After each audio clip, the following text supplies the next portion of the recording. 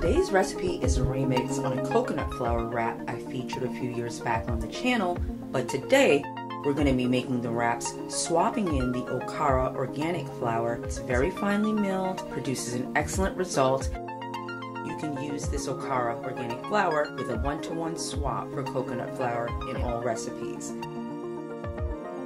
So if you're interested in seeing how these amazing pliable, soft yet sturdy wraps come together, just keep watching. Let's get cooking. I posted in the community tab recently about using silicone molds to freeze the coconut cream that's left over from making other recipes like the chia seed pudding that we made recently on the channel. And this is a recipe where those cubes come in very handy because we are going to defrost 2 of our coconut cream cubes and it'll come out to the exact amount that we need for these Okara flour wraps. We will need a 1/4 cup plus 2 tablespoons.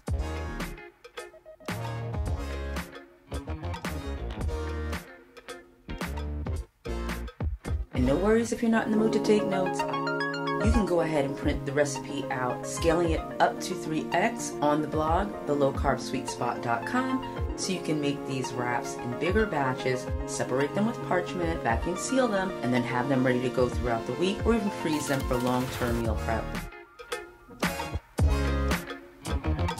Each wrap would require about a 1/4 cup of the batter.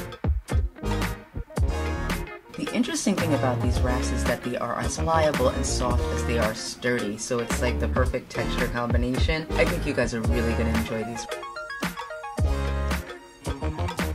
Go ahead and tag me on Instagram at the Low Carb Sweet Spot if you post your results. I'd love to see how your wraps turn out.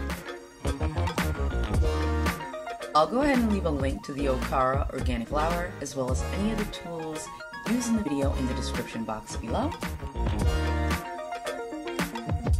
And if you're going to order these items, go ahead and order them through the links in the description box because it does help the channel and it does help me bring you new videos just like this where I can access products that I can try before you buy. And guys, I thought the King Arthur cake mix was coming in about 2 weeks, but it showed up early.